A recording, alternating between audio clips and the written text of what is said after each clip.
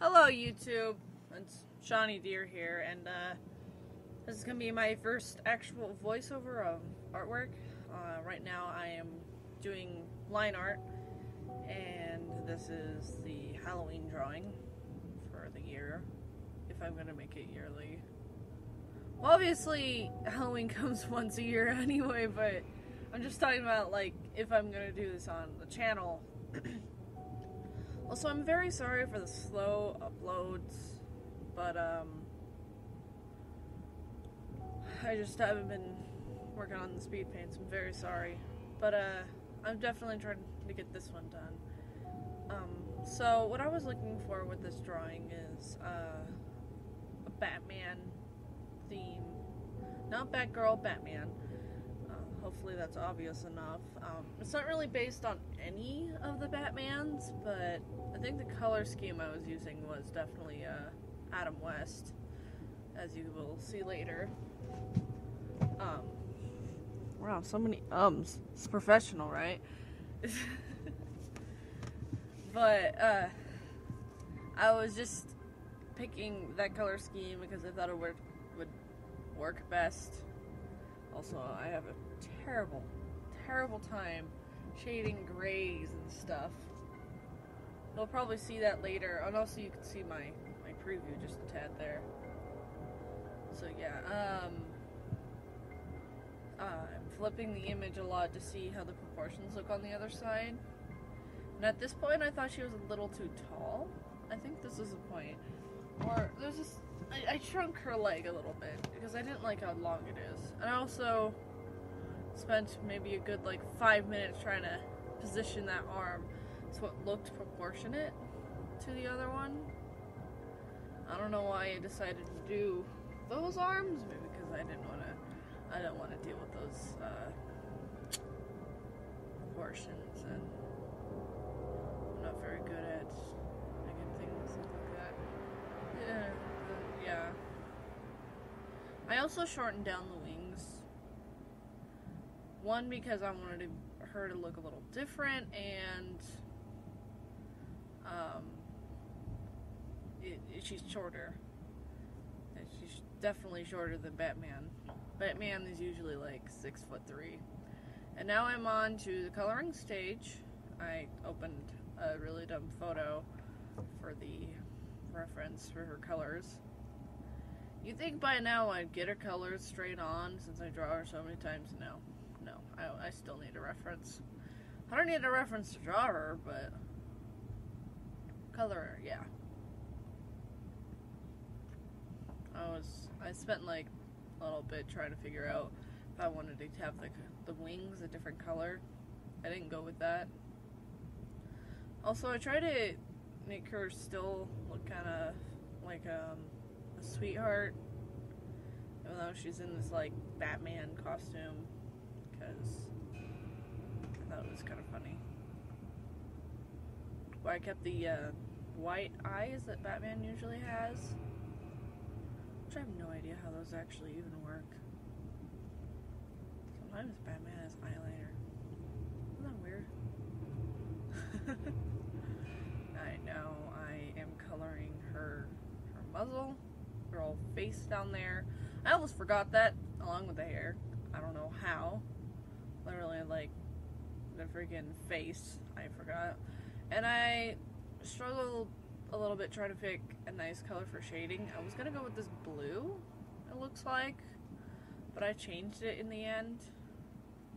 And I was trying something different when I was shading it. I actually took the colors out, which you'll see soon, to actually see true colors of the shading, because I use a special style layer where the background is not background, the layer makes everything shaded with that color.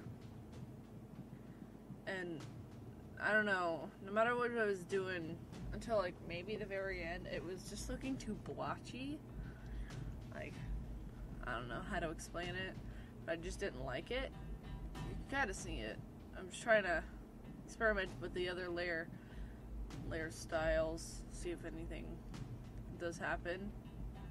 I do really like this picture though. I'm so happy on how this one turned out. I like the pose, I like the proportions, I like how cute it is. I want it remaining Batman-like. And it was just a really nice picture. It's everywhere right now, actually, on all my profiles, so I like it. I mean, if I didn't like it, that'd be pretty sad, wouldn't it? Would be. I don't even know how nice his audio quality is. I could make it better, but rock and mic and laziness. I'm wanting to get this bait and paint up. Right now, I'm working on some highlights and the hair. I don't know how to explain that. I haven't done that type of hair in a while, because sometimes I can't quite get it right, but it looks fine. So, more experimenting with layer styles. I think I went with overlay, but I can't remember. I'm kind of watching it from afar. Yeah. And then I opened it up on my other program to get a background on it. Which I actually like the background. It's not really a moon or anything. I was just kind of messing around. And also I realized that I didn't get some pixels and it was like, ew, that looks so bad. So I had to go back and fill those in, which was annoying. It was really annoying to go fill those back in. I'm impatient, don't judge me. But I'm glad I did though. I would have definitely ruined parts of the image if I didn't go back and try to fill them back in. So now I'm making a circle. I don't know if it was a moon or something, I just thought it would look cool. I'm adding some like brush details to it, adding some stuff to the background, and then I blurred the edge of the moon.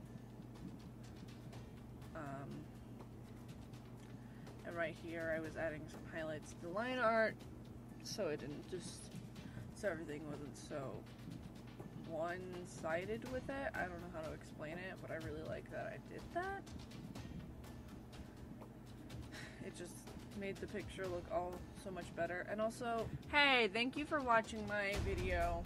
If you did end up watching it all the way through, I got the idea from, the idea for voicing over my videos from Lavender Town. She is such an amazing speed paint artist, by the way. You should definitely watch that person and not me. She already has so many more subscribers than me, so why does it matter? Don't judge me.